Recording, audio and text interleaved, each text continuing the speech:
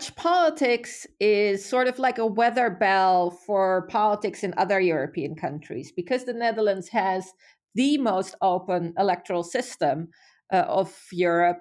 All kinds of new developments manifest themselves first in the Netherlands. So what you'll be seeing in the Netherlands might be a development that might come to your country in the coming years as well. Hello and welcome to Euractiv's Beyond the Byline podcast. I am Evie Chiori, and in this episode we're diving into the upcoming Dutch elections. Who can win the race? What will the election result bring to the Dutch and the European Union?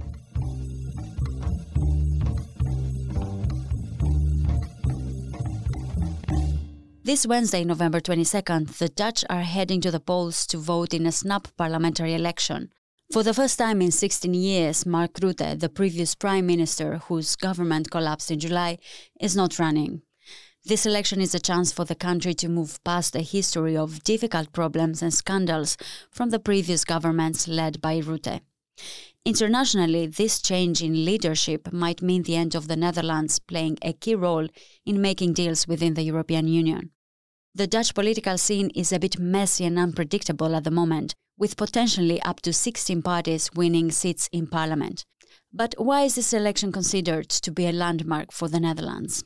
There are certainly landmark elections in the sense that for the first time in 16 years, we'll be voting for a new prime minister. Sarah De Lange is professor of political pluralism at the University of Amsterdam. Of course, Mark Rutte has resigned, which means that now there's an open playing field. Almost all the parties that are competing have new political leaders.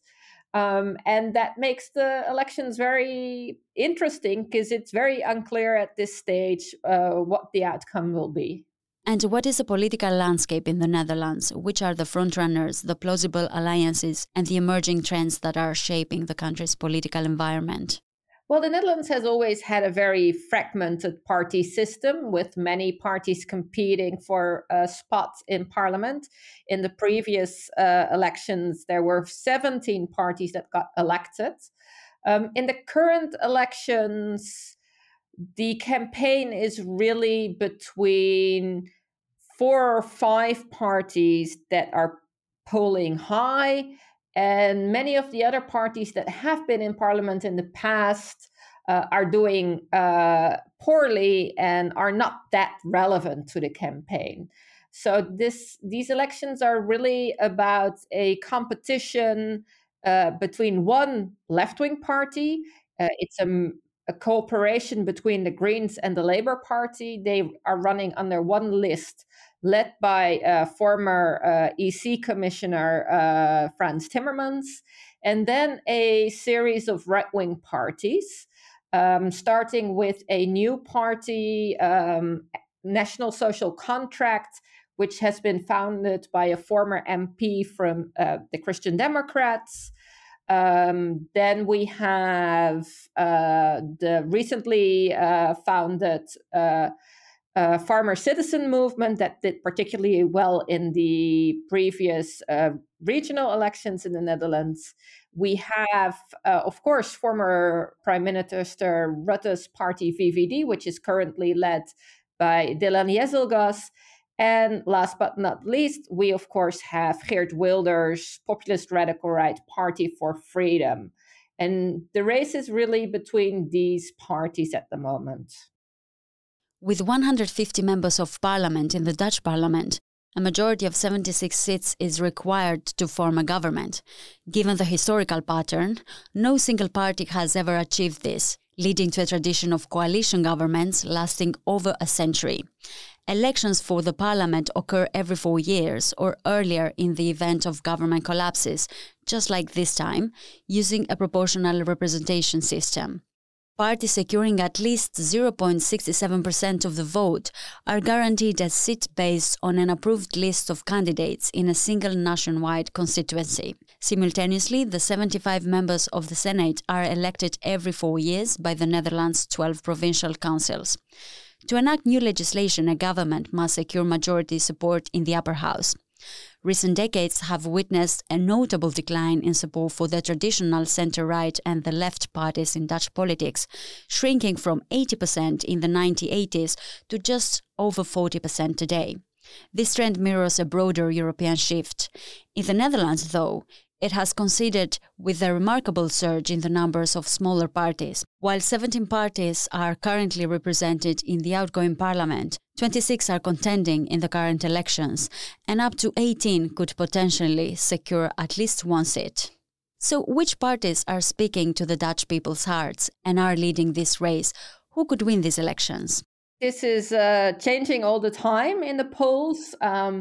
Polls in the Netherlands are very volatile because Dutch electors only decide on their vote very last minute, sometimes even only when they get to the voting booth.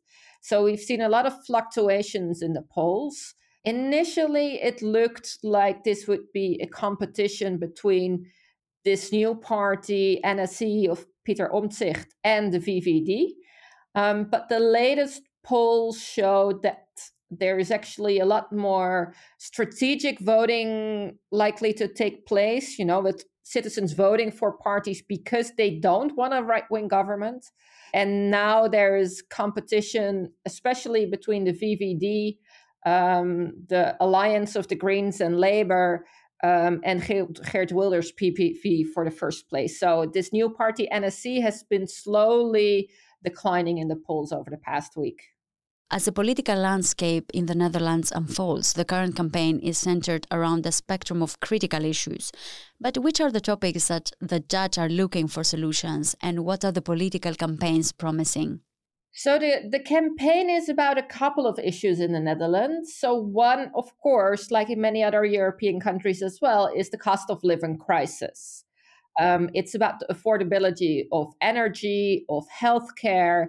It's about the very substantial shortage of housing in the Netherlands and the very high prices, both in the rental market and the buyer's market.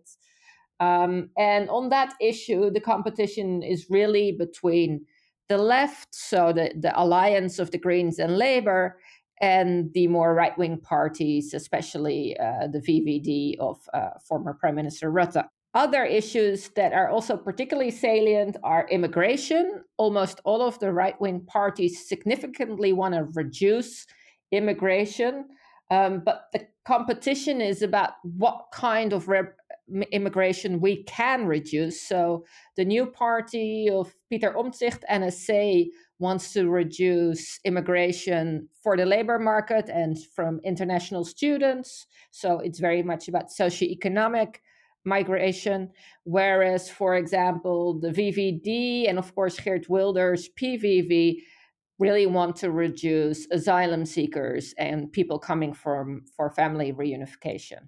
And indeed, Mark Rutte's previous government crumbled over the asylum seekers bill. Will this be the topic that will make or break the upcoming Dutch government?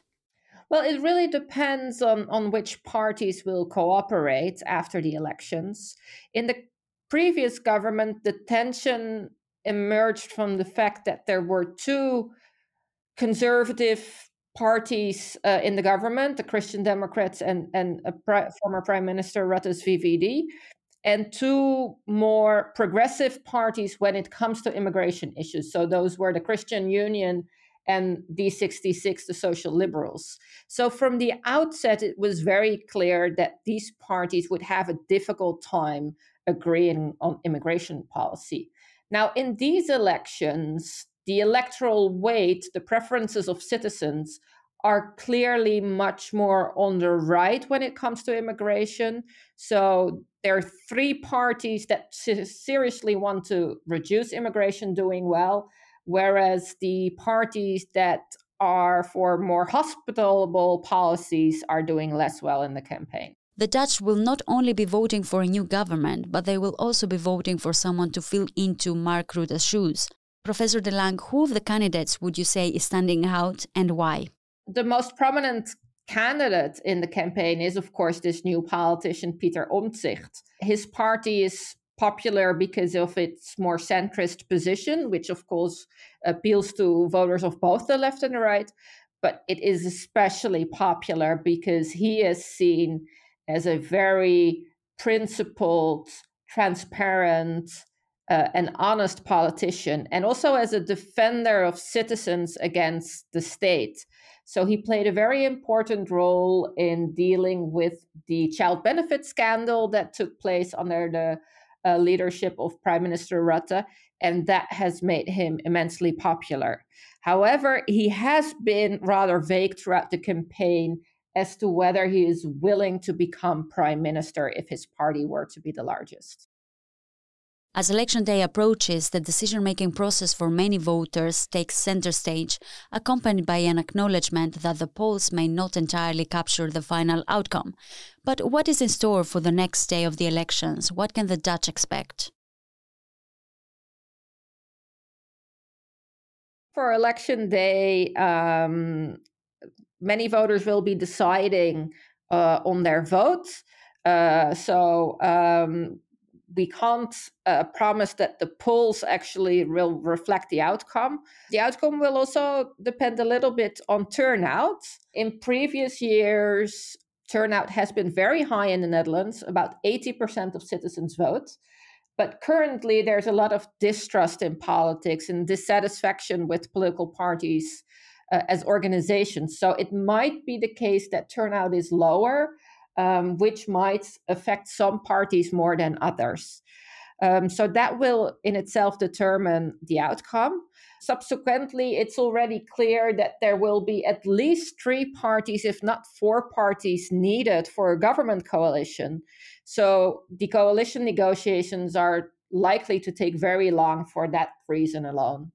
And this election isn't important only for the national politics, but also for the role of the Netherlands in the EU and its relations with the rest of the Union, as many analysts expect the outcome of the election to influence the relations between the two parties. So many of the right-wing leaning parties have a more Eurosceptic position than the previous government, especially also this new party by Pieter Omtzigt is quite Eurosceptic in some regards. And many of the measures that they would like to take against the influx of immigrants is not really possible within the existing EU legislative frameworks. So they will be pushing back against these kinds of regulations at the European level. I think it also will have a wider impact on international politics because many of these right-leaning parties are very pro-Israel. So also in that conflict, it will impact government policy most likely. Thank you very much. I am Evi Kiori, and this was Euractiv's Beyond the Byline podcast. Visit Euractiv to stay on top of the latest news. Sign up to our podcast newsletter, and if you haven't subscribed to the podcast, you can do so on Spotify, Apple Podcasts, Amazon Music, or wherever it is that you listen to your podcast. Thank you for tuning in, and until next week. Euractiv is part of the Trust Project.